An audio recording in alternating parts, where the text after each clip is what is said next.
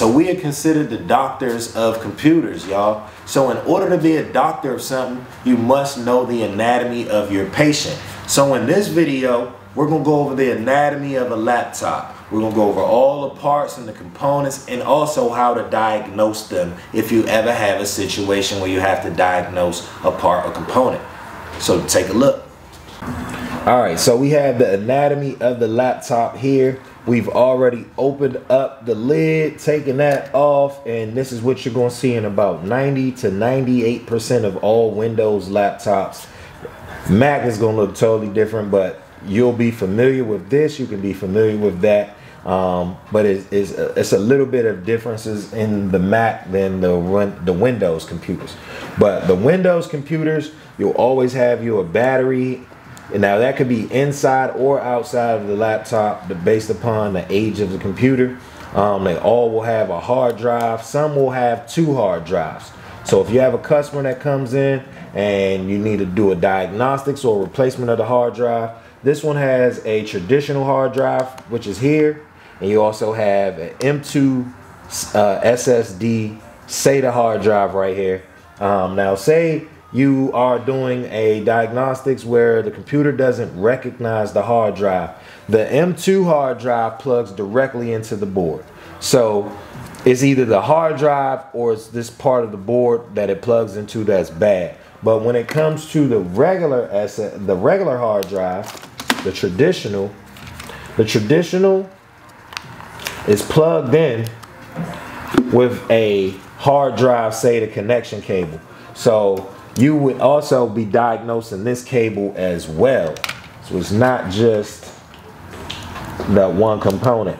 So if you don't see the hard drive showing up on the computer and you run through numerous software tests to see if you can find it in the BIOS or if you can find it in the actual operating system or wherever you can find it, and you do not see it's recognizing the hard drive, and you tried multiple hard drives, try different hard drives just to make sure that it's not the hard drive as well, then you would lastly be doing process of elimination to this component here, which is the hard drive cable. So that's how you would diagnose that whole system, the hard drive system. All right. Now, say you were having problems in this area where the customer comes in and says the laptop's USB port isn't working. Well, that's what this board is connected. This board has a ribbon going straight to the main board. So you would be diagnosing this board or its ribbon. And the ribbon is just a flip of this tab, and you can pull out the ribbon and then you put it back in. So you can reseat that ribbon, you can change that ribbon, you can change this board. Those are all the options for repairing a bad USB port on this particular side. Now on this particular side of the computer, because these USB ports are a part of the main board, you would have to replace the entire main board. So we've covered the hard drive, we have the USB port here. You guys know these are the batteries. This is an extra hard drive. We're gonna move up a little further on the board. Now, KB is written on this board, WLAN is written on this board, HDD is written on this board. So the board gets abbreviated with the components so you can know what you're looking at. So KB is abbreviation for keyboard, and this would be the ribbon. It's located under the battery and it flaps up, and this would be the ribbon. So if that's something you have to replace, then you can see that you're gonna have to either remove the motherboard out to put that keyboard in. So you would equate that in a job, but this is the area of that component, the keyboard. You have your HDD, that's your hard drive cable, your WLAN, that is your Wi-Fi, your Wi-Fi, your wireless network. That is that card there, and it has 2 ribbons. Sometimes one ribbon that will come out and go as an antenna to the back of the screen. Further over to this side of the board, we have our RAM, and the RAM, just 2 clips. Pull out your chip. It lets you know here 1 DIMM only, so that lets you know it's only 1 DIMM here. It's not 2 DIMMs. Some computers will come with multiple DIMMs, more than 2. Sometimes they'll come with 4. I'm gonna pause so they can come in.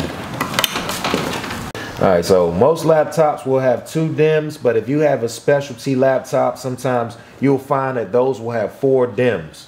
And the DIMMs are just the slots that these RAM chips go into. That's the word they use for it. It's called a DIMM.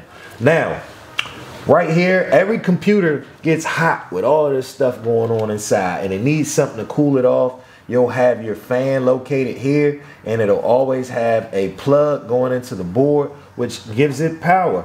And the fan is designed to go into a heat sink or connect to a heat sink. And the heat sink is just a piece of metal that covers the CPU chip, the processor chip, and it keeps it cool, and it also keeps other components inside the laptop cool as well, especially when it's running at high power. Now, moving a little further up, you see this ribbon here. Anytime you see something, a ribbon like this, and it's along the top edge of the screen, or the laptop, when it's at the top where the screen connects at, these ribbons are typically going to be, or normally going to be, your video cable, your VGA cables. So this cable here connects to the screen, and that's how they communicate and get video.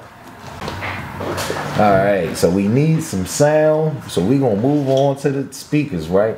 So we got these 2 black boxes, and anytime you see like the red and white cables, these red and white cables indicate sound. Those are like the typical wiring for sound.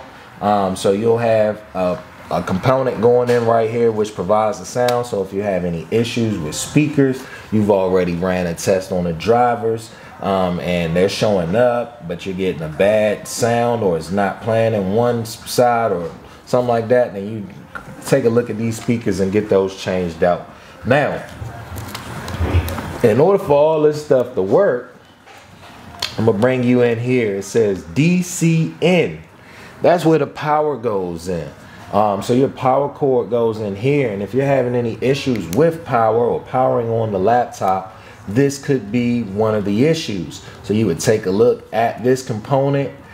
This one's not soldered in, so it can be changed if you have an issue with this part not working, which is good. So you don't have to change out a whole motherboard. Some of them you'll have to do the whole motherboard because this is soldered on, and I don't recommend doing soldering work unless you've had years and years and years of experience doing it, because the work won't last long. So you'll have longer lasting work by just replacing the board versus you trying to go in, heat up the board, and solder on the cable if you're not experienced at doing so.